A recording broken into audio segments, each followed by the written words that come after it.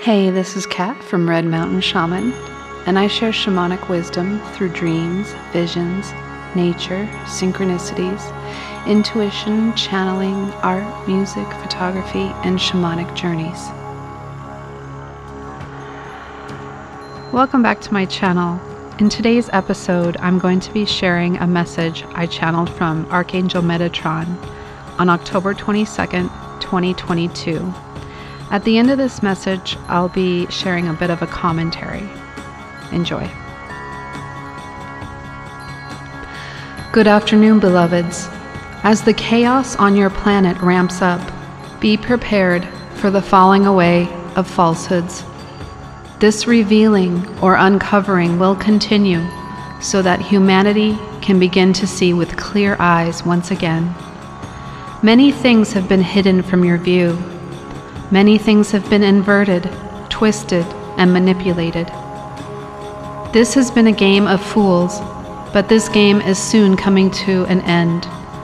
As great beacons of light stream in from many sources, both off-world and within your planetary ranks, there will be those who are not ready to accept truth or accept the idea that they have been deceived, and this is okay. The turning of the wheel cannot be stopped. You will see the pendulum begin to swing as truth is revealed. A new cycle is coming. A rebirth is on the way. Be at peace. Hold steadfast.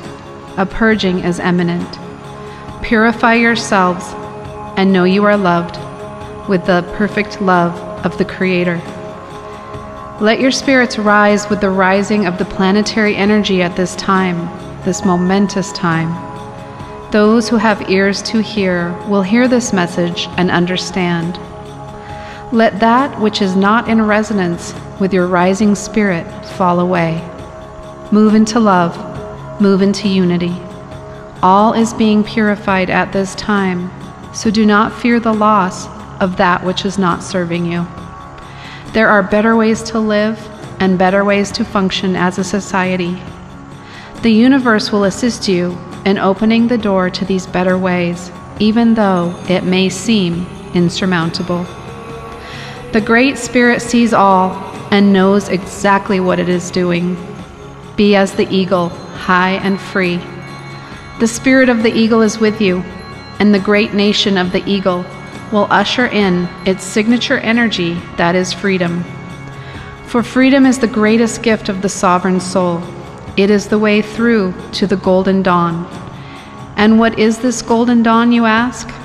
This is the new morning of the new soul, the true order of the cross, in which the body, mind, and soul come into balance with the Great Spirit. Those who are ready will experience the wonders of the true golden dawn or golden age, for it is rising within you. Allow the golden light to flow through you and feel yourself shifting and your consciousness rising. For in the turning of the tide is the face of the new dawn, a rising of a morning star, brighter than has ever before been seen. Behold this new dawn, brighter than the noonday sun. Thank you, Metatron. So I found two scriptures that seem to relate to this channeling. One is Revelations 22:5, and it says, "And there shall be no night there, and they need no candle, neither light of the sun, for the Lord God giveth them light, and they shall reign forever and ever." The second one I found was Luke 1:78 and 79.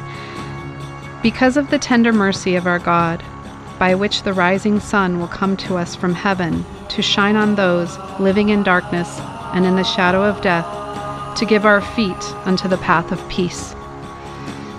Then the last thing I found was the Fool card, because he mentions that this has been a game of fools. I thought that was a really interesting turn of words, and I was guided to look up the Fool card in the tarot deck. And the Fool card represents new beginnings, having faith in the future, being inexperienced, not knowing what to expect, beginner's luck, improvisation, trusting in the universe. And then the meaning of fool in the dictionary is to trick, dupe, or deceive someone. So it's almost like we've been in this game where we've all had the wool pulled over our eyes, and now it's time to have the veil lifted and begin to see with new eyes.